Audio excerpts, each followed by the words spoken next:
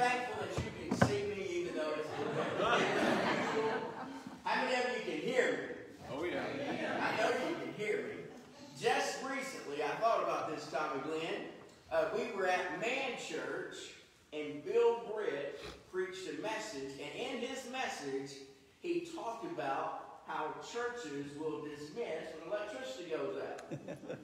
And I said, I can remember a time when I was serving at one of the churches on a Sunday night. We were about 10 minutes into the service. Electricity went out. No one panicked, but people started getting candles and putting them out over the building. And then we were able to worship the Lord in the candlelight. After the service was over, the people that were there that night said that they will always remember that service. We were there to worship the Lord, and we're thankful for the opportunity that He's given us this morning to be able to worship Him. And so let's go to Him in prayer right now. Lord Jesus, it's a privilege to worship You, no matter if we have electricity or not. We thank You for the opportunities that You provide in our life to be able to worship You.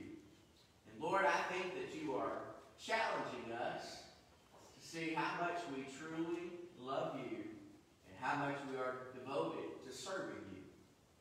Circumstances change all the time, but we thank You that You are God that never changes. You provide everything that we need. Lord, we thank You that You are sufficient. We thank You that You are awesome. And even this morning, as we have gathered together in this place, Your word says, where two or more gather together in Your name, that You will be in the midst of us. Amen. So we thank You, Jesus, that You will move and work in a mighty way this morning as we have come into this place to worship You. We thank You for the Holy Spirit and how He draws us to You, Lord Jesus. We pray this in Jesus' name. Amen. You may be seated here. Now let me just say this. We had an awesome day here at First Baptist Church yesterday. Those of you that shared your testimony, those of you that volunteered to help, we just had an awesome day. And let's just give those that helped yesterday a round of applause, okay?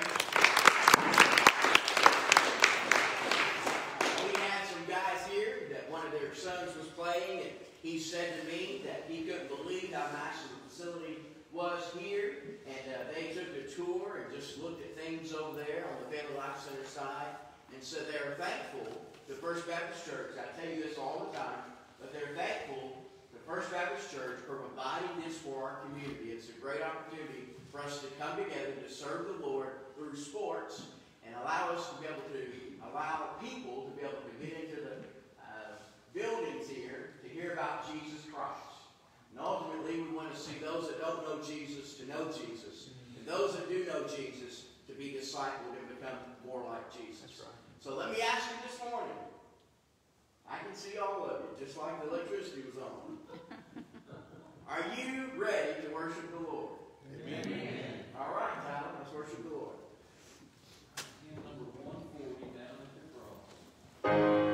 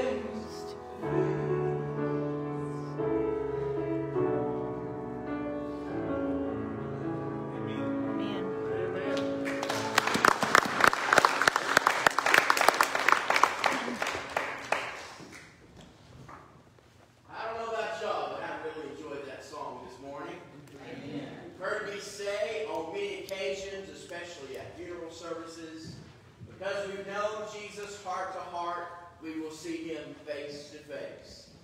And I'm looking forward to seeing my Lord and Savior Jesus face to face because I've known him heart to heart. And as a spiritual leader, I know how important it is to lead people to Christ and to teach them how important it is to serve Jesus. Even though we don't have electricity, we can still serve the Lord and worship him.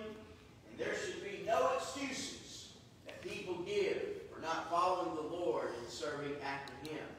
Now, please don't do this, okay? Don't scold those that aren't here this morning. But encourage them to come and worship the Lord and to serve him every opportunity that they have. Encourage them in Christian love. That's what I do. On this day, September 24th, 1965, one of the world leaders passed away. He predicted that he would die the same day that his father died. This leader, if it were not for his strong stance against Nazism, America would be speaking German now. If Americans would not have taken up the battle after December the 7th, 1941, we would be a whole lot different than where we are today. But on this day, 56 years ago, Winston Churchill died. And when they got ready to show his funeral service, they said more people in America watched the funeral service of Winston Churchill than they did President John F. Kennedy. Most of the people that were alive during that time realized if it wasn't for the leadership of Winston Churchill, when the Nazis were bombing London night after night, and he would go out there and look at the dead bodies and say, hey, we must continue on. We will not give up. We will fight with blood, sweat, and tears until the very end. We will not surrender. My friends, I think that is a word for the New Testament church today. We will not surrender. We will not give up, no matter what we face in life. And I want us to turn today to Joshua chapter 1. As we talk about this subject, listen to this very carefully. God blesses our obedience. God blesses our obedience. Now, as you turn to Joshua chapter 1, and as you hear this message today, you may be tempted to think, well, the preacher knew this was going to happen today. I didn't know that it was going to happen today, but in God's providence, in preparation, and in studying, I was ready to preach Sunday morning. And as you listen to the words of God, may the Holy Spirit speak truth. And I want you to stand as we read from Joshua chapter 1. Beginning in verse 1, the Bible says, after the death of Moses, the servant of the Lord. Let me just stop there. Several times throughout the scriptures, you see Moses identified as the servant of the Lord. It came to pass that the Lord spoke to Joshua, the son of Nun, Moses' assistant, saying, Moses, my servant, is dead. Now therefore arise, go over this Jordan, you and all this people, to the land which I have given to them, the children of Israel.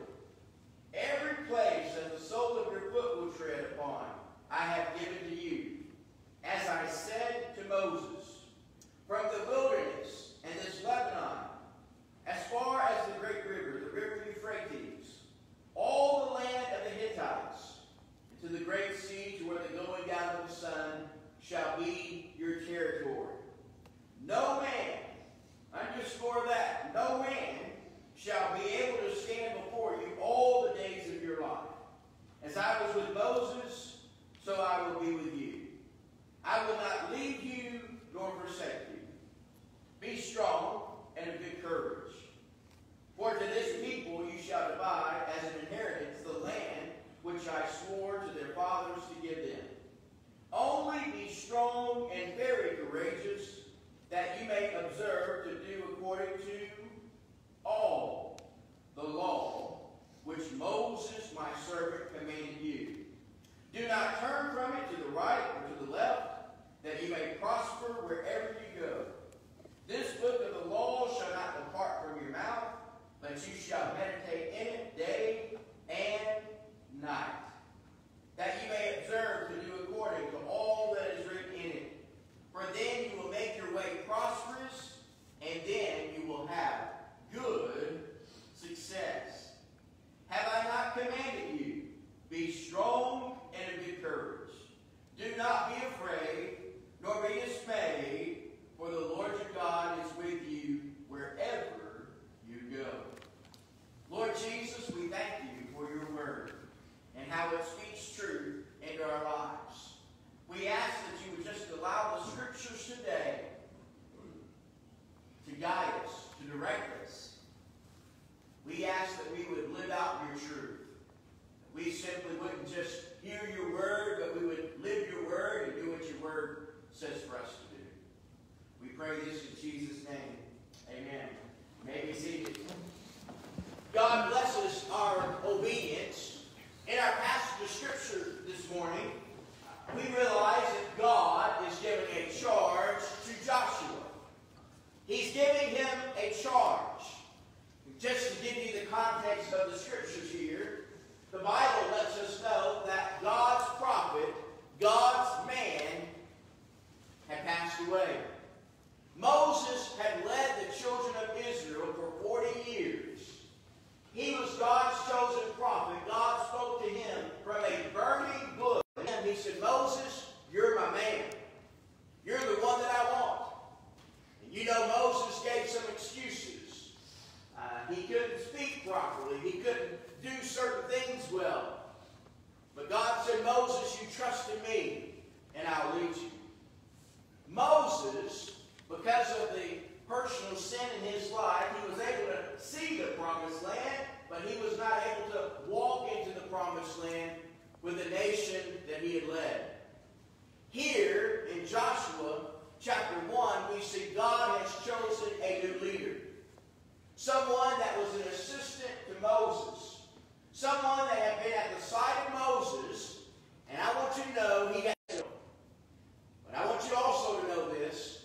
I heard one pastor friend that was following a well-known pastor say, I don't have to fill those shoes. I have to be comfortable in my own shoes and trust the Lord that he will lead me just like he led that previous pastor. That's wisdom. Joshua did have some big shoes to fill, but God chose him to be the leader of the day. Now, I want you just to imagine yourself in Joshua's shoes. One of the greatest leaders to ever walk the face of the earth has passed away. And Joshua has seen the disobedience, the rebellion, the outright resistance towards God, and now he's being called upon to be the leader. I don't know about you, but if I were to observe people's behavior, their disobedience, their rebellion, and God were to tell me, okay, now it's your turn to lead them, I would say, I'm not so sure about this. How am I going to be any different? How are they going to follow after the Lord's leading in their life? Much less the visible leader, God, that you've chosen. But I'm here to tell you today, when God chooses you to be the leader, you have to take that responsibility. And here, Joshua receives this charge, and so I want you to first of all understand this. God provides the place. God provides the place. The land that they were getting ready to receive as they crossed over the Jordan River was a land that would be flowing with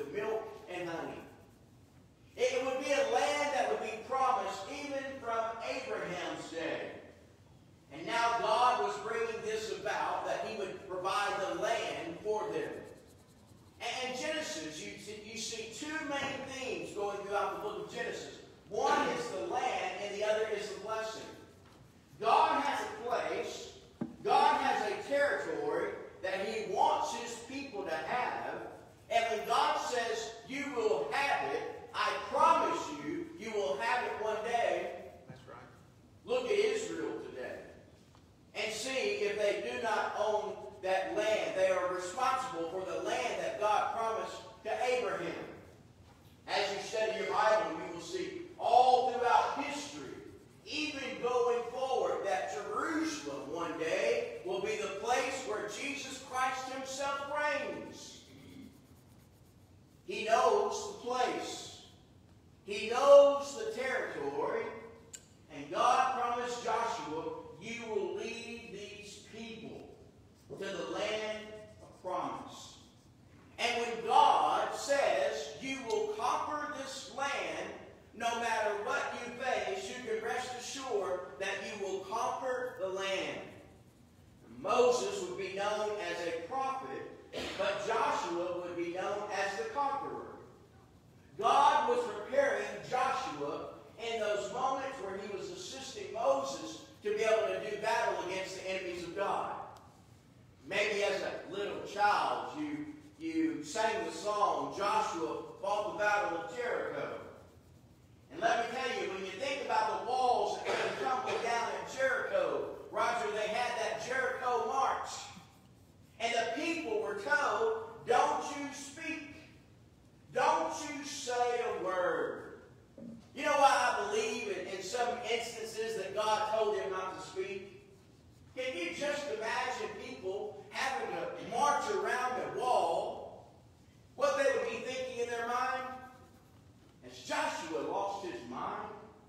Can you imagine the conversations that would be going on among the people if they were allowed to speak? This is crazy. What are we going to do? Walk around this wall and then it's supposed to come tumbling down. This is absurd. But God knows people very well. And so in their silence, God was working and He was preparing their hearts to see a miracle, something amazing that only God could do. And you know the story well. That wall came tumbling down. Who allowed the wall to come tumbling down? God Himself. But He had set aside Joshua as this leader. So secondly, I want you to understand, God provides the leader. He provides the leader. Who said that Joshua would be the next leader? Did they get together a committee and say, hey, who's going to be our next leader? No. Cody, they didn't have a committee. They didn't have a vote on it to say who's going to be the next leader. God said, Joshua is the man. Joshua is the man. He will follow in the footsteps of Moses. He's my man. And let me tell you this. When God says He's got a man, we better make sure that we acknowledge who that man is. We better make sure that we understand that God has a purpose by using that individual. Now listen to this. God gives some reassurance here to Joshua in verse 5. He says, no man shall be able to stand before you all the days of your life. As I was with Moses, so I will be with you. I will not leave you nor forsake you.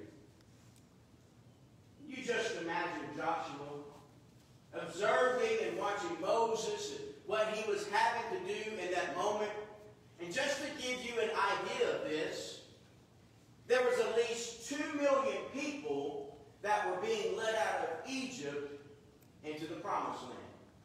To just wrap your minds around this number, Houston, Texas has about 2 million people that live in the city limits. So I want you to just imagine having to lead at least 2 million people out of Egypt into the Promised Land. It seems like a lofty task, doesn't it? It absolutely was.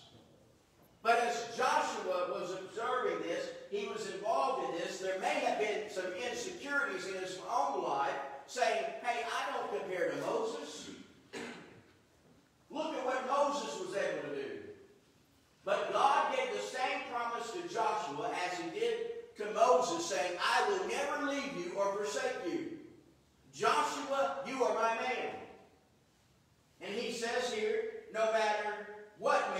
shall rise up against you, they will not be able to stand against you all the days of your life. And as you study the wilderness experience, you realize that every 5 minutes, scholars tell us someone was dying in the wilderness. They were having a funeral service every 5 minutes, as it was death after death after death. And why were they dying in the wilderness? Listen to this important truth. Because of their disobedience. Because of their disobedience. You see, in all likelihood, they could have been to the promised land in around 2 to 3 weeks. Some people say maybe even less than that. But God put them in this wilderness experience because He was testing their obedience. I'll tell you this, you write it down and I'll sign it for you. You don't know what someone will do until you put them in the circumstances. Can you say amen to that? Amen. You don't know what someone will do on a Sunday morning without any electricity unless the lights aren't on. You don't know. You can ask them leading up to this time, what would you do? Oh, and they would readily tell you what they would do, but then provide the circumstances, the situation, and see what they will do. You see, God tests our obedience. And here, Moses is dead, and so there's a point of application that we need to know. God is going to allow Joshua to conquer God's enemies. God's enemies. He's going to use the people of Israel to conquer the enemies of God. And there's an important truth here about Joshua, even back to Moses. Follow those who follow God. That's right. Let me say that again. Follow those who follow God. Now there will be friends that will tell you that they're following after God. But you observe them. You watch them. You see what they do in certain circumstances to see if they follow God. Now I want you to know something about Moses and Joshua. They were not perfect leaders. Moses committed murder. Moses had a problem with anger. And those that are critical of his leadership, God ultimately dealt with them. Now, Joshua was not a perfect person either. I'm sure he had his flaws, and we know that no one is perfect other than Jesus Christ himself. So when we think about this, we understand that God is going to conquer his enemies. And then listen to this. Thirdly, God provides the precepts. The precepts. Listen to what he says here in verse 6. Be strong and of good courage. For to this people you shall divide an inheritance, for which the Lord I swore to their fathers to give them. Only be strong and very courageous, that you may observe to do all according to all the law, which Moses my servant commanded you. Do not turn from it to the right or to the left, that you may prosper wherever you go. Most of you know that I'm coaching basketball for Reagan and McKinley. One of the things that I get them to do, because especially the boys, they like to shoot three-pointers. Man, they get out there as far as they can, and they'll shoot those three-pointers and shoot those three-pointers. So what I do in our first practice is I get them ferried to shoot underneath the goal, and I say, how many did you make out of 7 if there were 7 on the team? They may make 3 out of 7, 4 out of 7. And I said, okay, how many did we make? And they'll tell me how many they made. And then I said, okay, y'all want to shoot three-pointers? Oh, yeah, let's shoot three-pointers. They're so excited. There's so much enthusiasm. I said, you go to the top of the three-point line here, and you shoot it. Out of 7 chances, it's usually, I'm not trying to belittle them, but it's usually 0 out of 7. 0 out of 7. Maybe if they make 1, that's pretty good. And so I tell them, if you want to be successful, you get closer to the goal, and you have a better opportunity to score and make more points. But even though, Tyler, I say, don't shoot three-pointers unless it's at the end of the game. I noticed with some of those players, just because I said, don't do it, what do they want to do?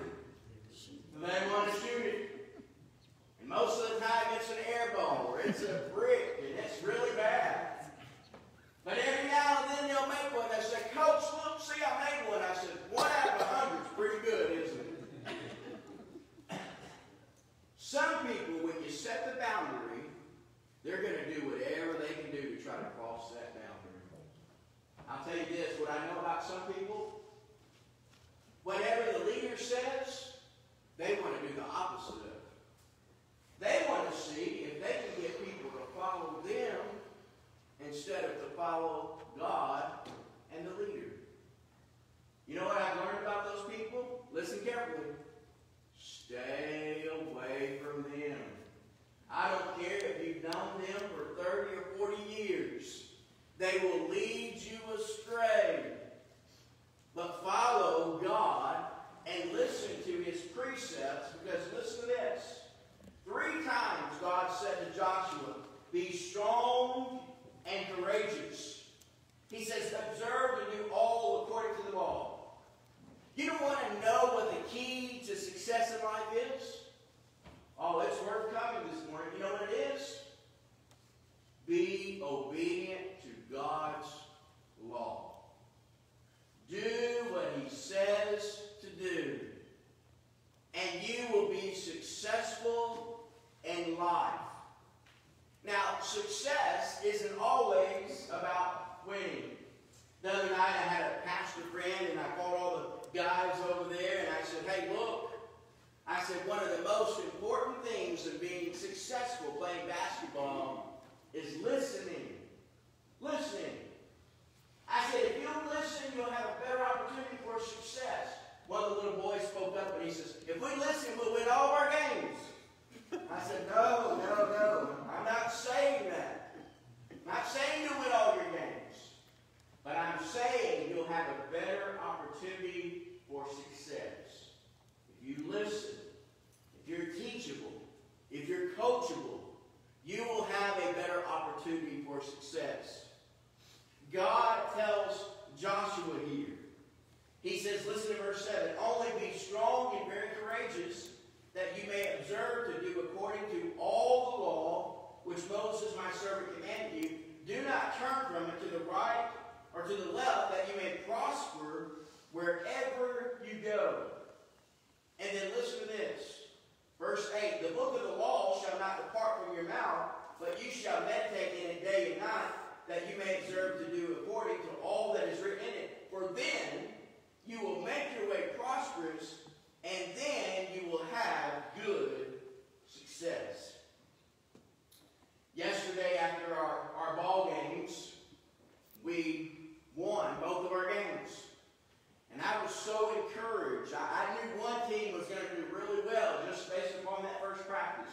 But the second team I had, I wasn't so sure after that first practice.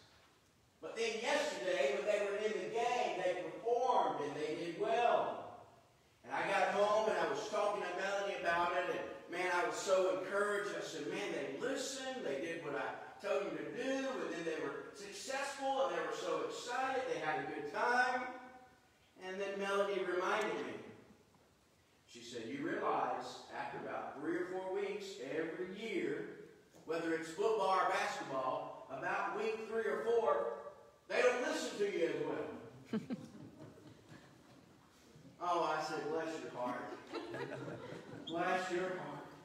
You had to remind me of that in my moment of encouragement and optimism. But you know what? She's right. You would think after being successful and being able to achieve certain things in life that people would continue to be obedient.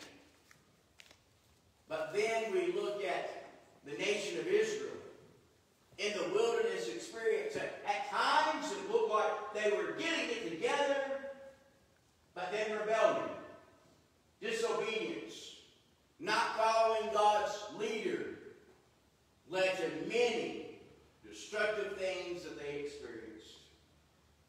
And so I want you to know this.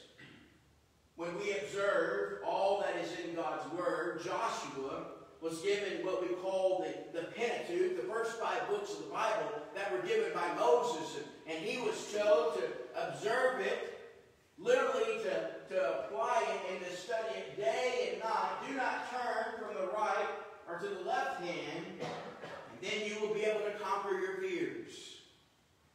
Conquer your fears. 3 times, be strong and courageous. Do you think people are fearful today? Now, let's think about this. Let's just try to analyze this in this moment. Some people have been fearful of the virus.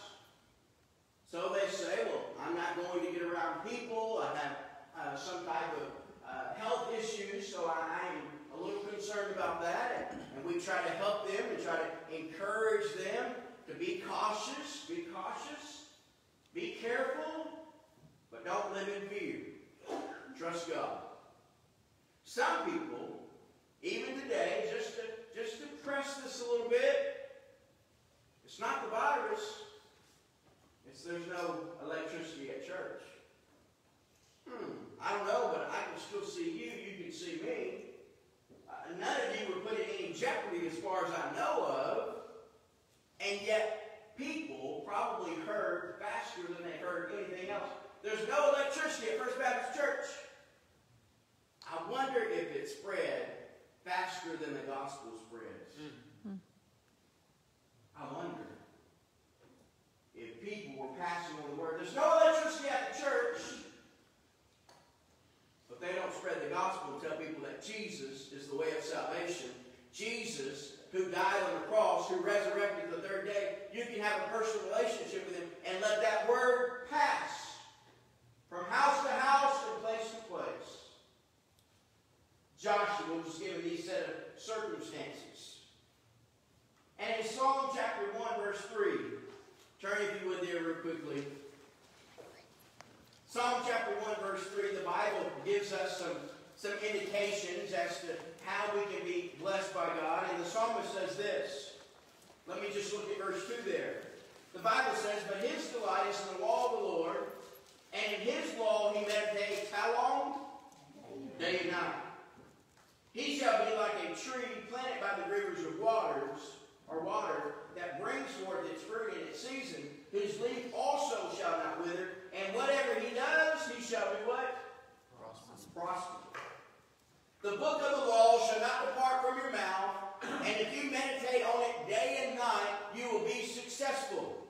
And so listen to me. It doesn't say just to read the law. It says to meditate on the law. Study it day and night.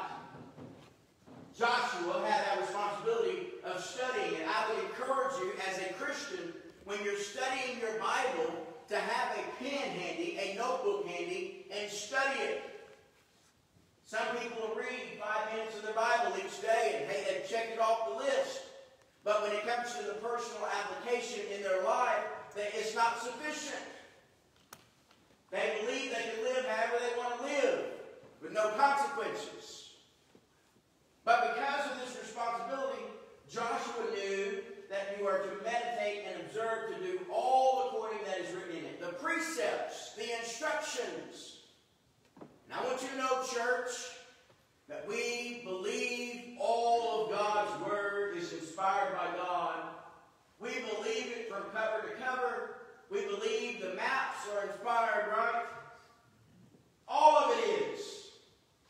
And when we allow God's truth in our life, we observe to do all according that is written in it. We will be prosperous. Now, the question is, have I not commanded you? What's the command? 3 times. Be strong and courageous. Don't we need to hear that message today, Roger? That's right. Be strong and courageous. Don't be a coward. Don't be a wimp. Serve Jesus Christ. He's coming for his church. He's coming for you and me. If we have a personal relationship with him, we need to be ready to meet him. Be strong and courageous. Don't be afraid. Don't be dismayed. For the Lord your God is with you wherever you go. Wherever you go. Whether it's to Coachella, Louisiana, or it's to Baton Rouge, Louisiana, or it's to Washington, D.C., or it's to Israel, wherever you go, God will be with you. He will protect you. He will provide for you. He will prosper you because God is with you. Wherever you go. But we're obedient to where God sends us. God gives each one of us an assignment. What's your assignment today? What's your assignment? It's to obey God. It's to trust him. Go here, go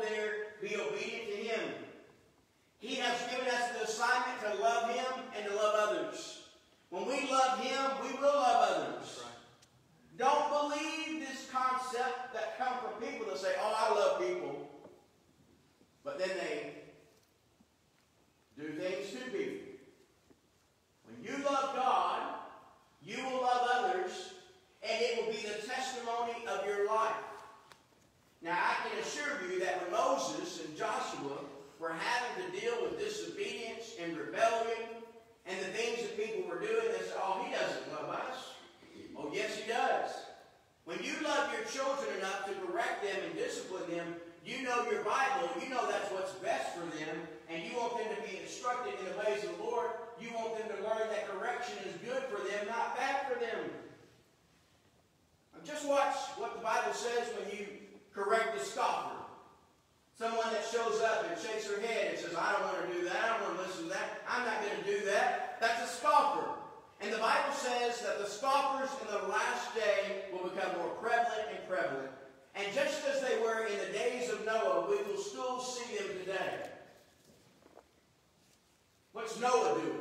Building an ark. He says, God's going to destroy all of us with water. He's lost his mind. He's crazy. And yet only Noah and his family were spared. When God shut the door, no one else was getting in. And can you imagine people say, well, that's not a loving God. Yes, God loves, but he will deal with those that are disobedient and rebel against him. They had every opportunity, yet they chose not to be saved. So use your spiritual gifts. Real quickly this morning, I want you to think about this. Our next generation of leaders. Yesterday, I was observing here at First Baptist Church, the next generation of leaders. We had younger people serving and ministering, and it warmed my heart when they were sharing their testimonies about what Jesus Christ had done in their life. It warmed my heart to see them serving people and serving our community and ministering to people. Next generation of leaders. Joshua was in the waiting to be the next leader for Israel. Moses had died. And I want you to know that death is what God brings to us in his divine timing and his divine purpose. And death can be a blessing from God. God wasn't in heaven wondering, what am I going to do? My servant is going to die. What am I going to do next? Joshua was in waiting. He was ready for his moment. And God would use him mightily. We call it passing the baton or passing the torch today. And I want you to know when the next generation of leadership steps up, listen to me carefully. Be graceful towards them, not resentful towards them. Be graceful, not resentful. Don't criticize, don't complain, don't try to rain on their parade as they're trying to do things that you said, we didn't do it that way. Let me just ask you this. You remember the good old days? Some of you remember the good old days, right? When there was no electricity. There was outhouses. The good old days, right? Where you had to walk to school up the hill twice. Remember those good old days? We have a tendency to remember things better than what they actually were. But the truth is, when the next generation of leadership steps up, don't be resentful. Be graceful. Trust but verify. Encourage, don't discourage. So today I want to leave you with this, and then we'll be finished. We have to be immersed in God's Word. That's what God's telling Joshua. Immerse yourself in God's Word. This is the leadership guide. Sammy, I went into a rather large church one time, and I taught on leadership with their staff and with their leaders there. And I used a book by Henry Blackaby on God's chosen prophet dealing with the life of Moses. And I told him, in order to be the leader that God has called you to be, you must meditate on the Word of God. This is our instruction manual. Not what people tell you, but what God has said in His Word. And I want you to know in Numbers chapter 13, verse 16, the Bible says that Moses is the one that named Joshua. Gave him a new name.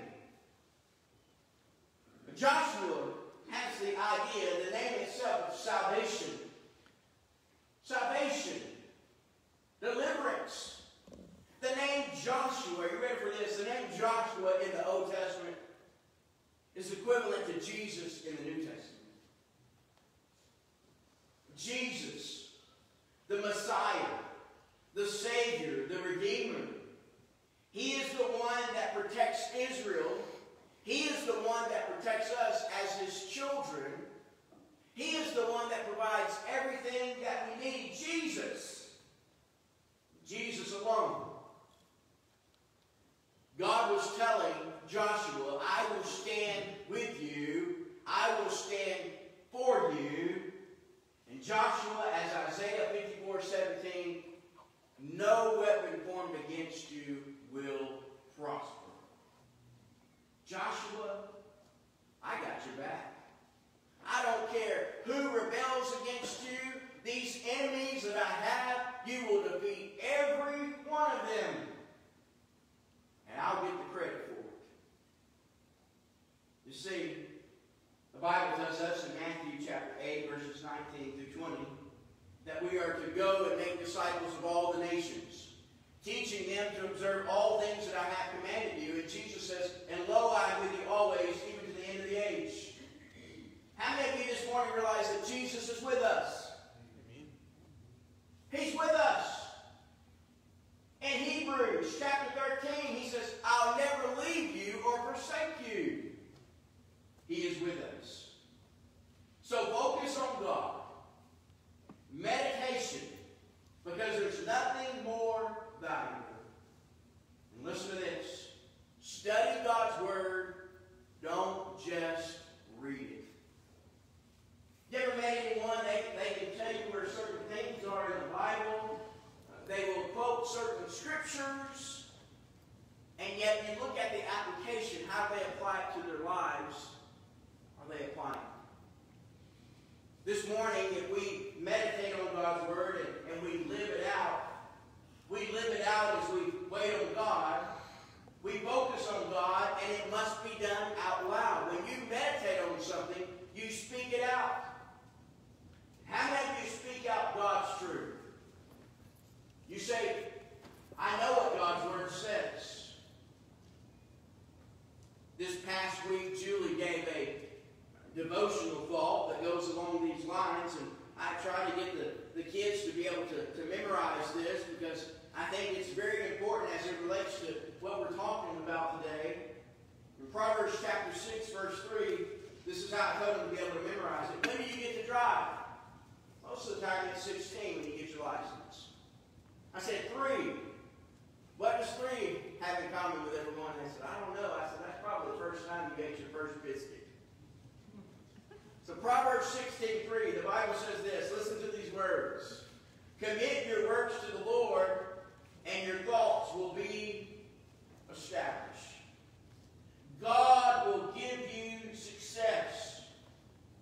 Psalm 37:25 has that same idea. Trust in God. He will give you what you need, and you will be successful. You will be able to see wonderful things happen in your life. But only through obedience. Obedience. This past Wednesday night, I asked those that were here on Wednesday night, what's important to me as a pastor?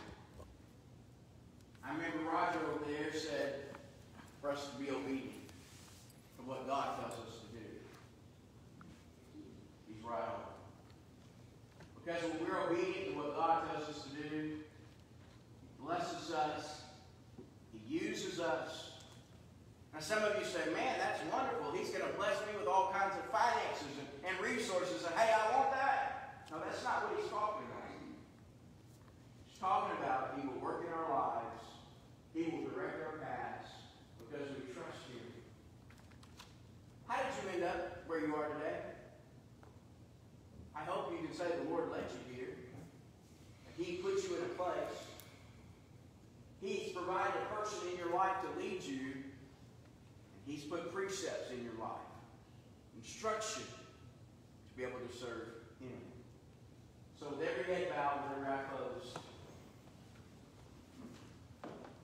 you may be in this building today and you don't know Jesus Christ as your personal Lord and Savior. He is the way of salvation.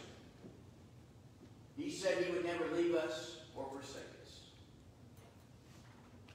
He's always with us if we know Him. If you haven't surrendered your life to Jesus, you can today. By admitting to Him that you're a sinner, by putting your trust in Him, that means to put your weight on Him, realizing that without Him, you're absolutely nothing. Confess your sins. The Bible says He's faithful and just to forgive us of all of our sins. And when you receive Jesus as your Lord and Savior, your life changes.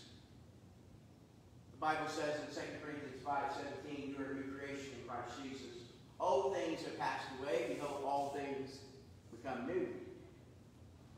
You're a new creation. Right where you're sitting this morning, you can ask Jesus to be the Lord of your life, to save you.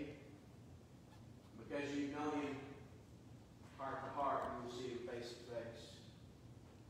For others of you today, you would say, preacher, I'll have to be honest with you. There's been times in my life where I haven't been obedient. We've all been there. But we learn from those sinful decisions. And we say, Lord, help me to never do that again. And we say, Jesus, from this day forward, I'm going to serve you. If that's you in just a moment here, come and let me know that you decided from this day forward you're going to serve Jesus, no looking back. You're going to trust Him in all things. Maybe you want to be a member here at First Baptist Church. It's a great place to serve. It's a great place to minister. There's no perfect churches. But we serve a perfect Savior. And His name is Jesus.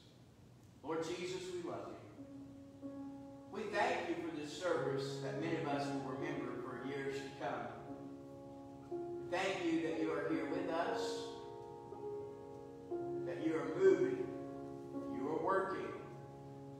So during this time of invitation, help us to be obedient as we sense you leading us. We pray this in Jesus' name. Amen. I want you to stand. Melody plays. I'm going to be right here in the front. If you want to come and pray at the front, or you want me to pray for you, let the Spirit lead us now. You come and do business with the Lord.